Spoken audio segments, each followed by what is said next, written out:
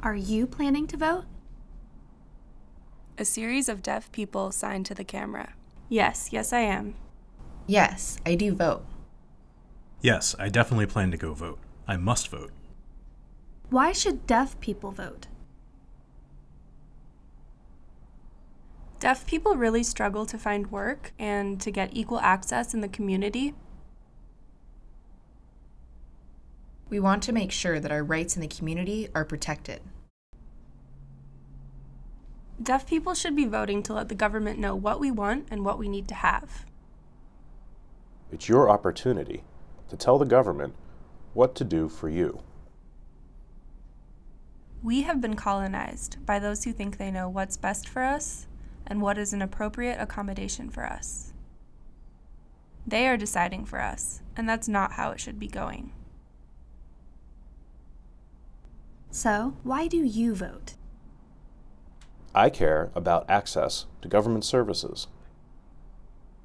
So I vote for the people who will support that idea. I care about deaf children's education. If funds are allocated to deaf children's education, then they can have full access to the school system. Medical situations, like for example the dentist, they refuse to provide an interpreter. I want captioning, and I want interpreters available.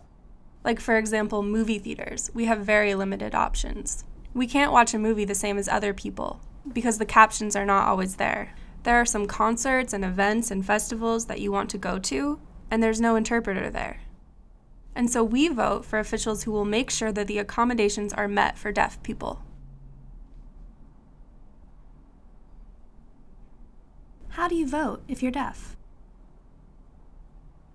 You vote the same way as anyone else would vote. Very easy. Ready to vote? Step 1. Register.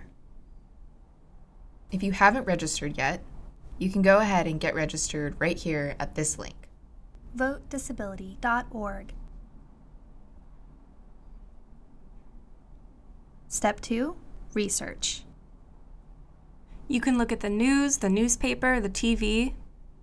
Talk with your friends or members of the community who are local. I don't hurry with my vote. I do take my time before I make that decision. I look at things extensively, and then I fill out my ballot. Step 3. Vote. Go and vote. I really encourage you to go ahead and vote. Vote because it's going to impact your life. It's important for you, for your future, and what's going on a daily basis. The man who was the author of the ADA law, that's the Americans with Disabilities Act, said, "Vote as if your life depends on it, because it does." And his name was Justin Dart, Jr.